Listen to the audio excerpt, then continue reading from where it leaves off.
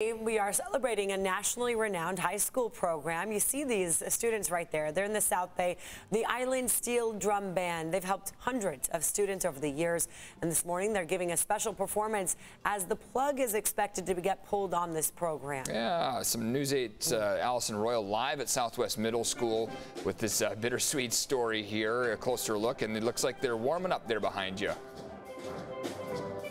They are, and let me tell you, they are incredibly talented. I'm just going to step out of the way so you can get a feel for just how talented these students are here at Southwest Middle School and Southwest High School. It's a 22-year program.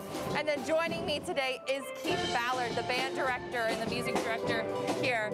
So tell me a little bit about this program. My understanding is that it's 6 years. Well, actually, this is a continuation of the Island Steel Drum Band that started in 1999. And it started at Montgomery Middle School and Montgomery High School, and then when I came here in 2010, it just kept going. And it's one of only 3 steel drum bands in the county. We're down a little bit in numbers just because I haven't been able to recruit for 2 years due to COVID. But in some years we've been up to 40. Has that enrollment hurt?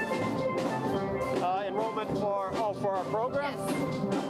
Well, I guess so. I mean, the district says that they're cutting it due to funds or lack of interest, but really not true, because the lack of interest can only be generated if we're in front of the kids to recruit. So if I'm not in front of the kids to recruit, how can we have interest? And when the district wants things, they'll make it happen. So, you know, it is what it is. I'll be retiring next year, but it's our final concert, and it's a real shame, but that's what it is. And, you know, this is a program. My mariachis and steel drum band have been on national news 5 times, played for President Bush, President Clinton, Tom Brokaw. I mean, it's a who's who.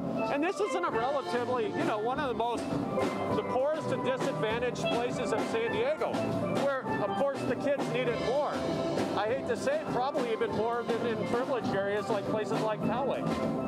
What does music mean to some of these kids who walk in? Some of them might be experienced musicians, some of them might be their first time picking up an instrument. Well, you can ask the kids for yourself, but they will tell you out of their heart what it means and what it does to them. And the thing about it is, all kids should want to go to school, but unfortunately a lot of kids don't want to go to school. They're not interested. So it's these types of programs that keep them motivated and wanting to come to school, right? I look at it like a good gang. We have good gangs and bad gangs. We're kind of a gang of steel drum band members. You know, these kids, they didn't have to come here and practice or in person starting. They chose to do that. They chose to do that because they're out of their heart, because they love it. This is a gang I would want my kid to join. Yeah, and you know, one of my problems is I was U.S. National Teacher. I've been a California Teacher of the Year. I've won over 20 teaching awards. None of them hang on my walls. They're all in boxes. But, you know, the 3 biggest things I wish I hadn't, my 3 biggest mistakes in my life, and I hate to say it, are becoming a music teacher, and becoming a music teacher. I didn't say becoming a teacher. I love teaching, but you're always having to fight and beg and borrow for resources, and that's just not right, you know? So, you know, it's disappointing, but it is what it is, right? And I'll be retired next year, but ultimately it's the kids that are going to suffer in the end.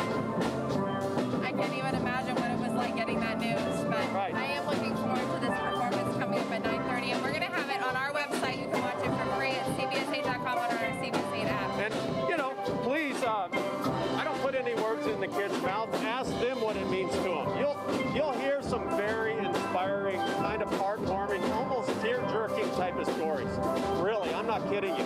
You wait. Well, I hope to talk to some of these students coming up here at Southwest Middle School and High School. Thank you so much for talking to us, Mr. Ballard.